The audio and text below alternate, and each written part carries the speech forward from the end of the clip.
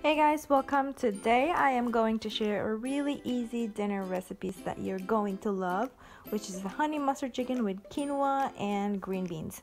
So here are the ingredients for the chicken: Dijon mustard, honey, curry powder, and salt and pepper.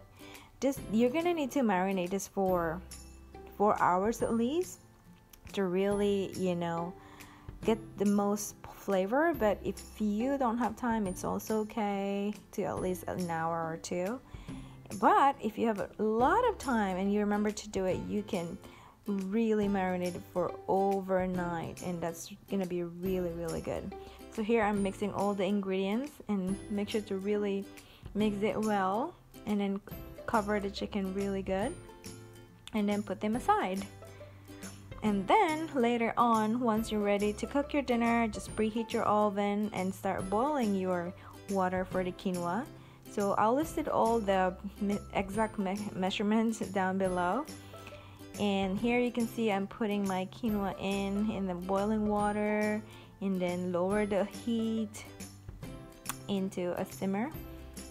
And then get your chicken ready, because the water will boil in just 5 minutes.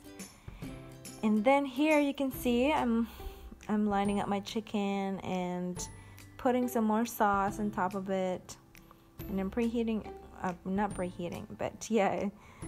my chicken in a preheated oven. And then I set it to 30. I should have set it to 15 minutes because I have to take it out and put more sauce and then flip it. But here also my quinoa is now done.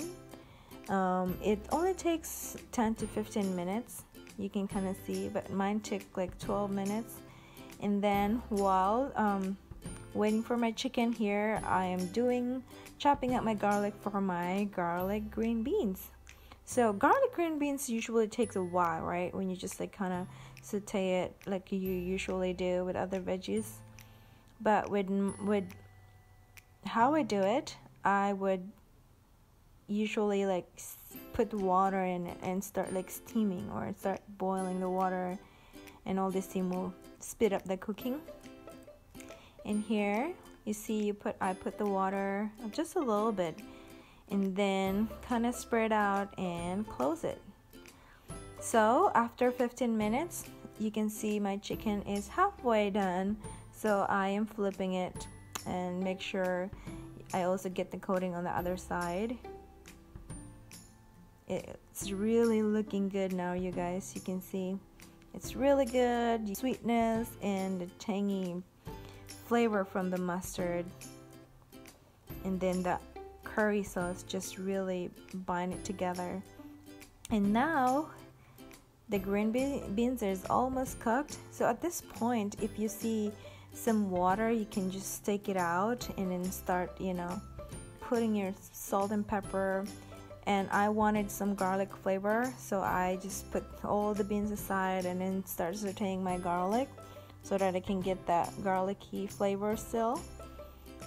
And here, as you can see, I am kind of overcooking these green beans right now, you guys. But because it takes so long for me to set it up the camera and sauteing this and then waiting, and that while everything is ready, you can go ahead and make a dressing. It's just a simple dressing for your quinoa. See, I'm fishing out all those seeds because I did not use any strainer. So here I'm just using some honey, some lemon, fresh lemons, and then salt and pepper and some olive oil. This is to just give a lot of flavor for the quinoa, and that's just eating plain quinoa, although it's already good. See, as you can see. And here I'm plating my dinner. It's all done. It's done in 30 minutes. After the chicken is done, all your green beans and quinoa are also finished, and you're ready to go. See how delicious looking is that? You can see the sweet tanginess of the chicken. It's really good. I hope you guys give it a try. Thank you guys for watching, and please subscribe for more videos. Bye!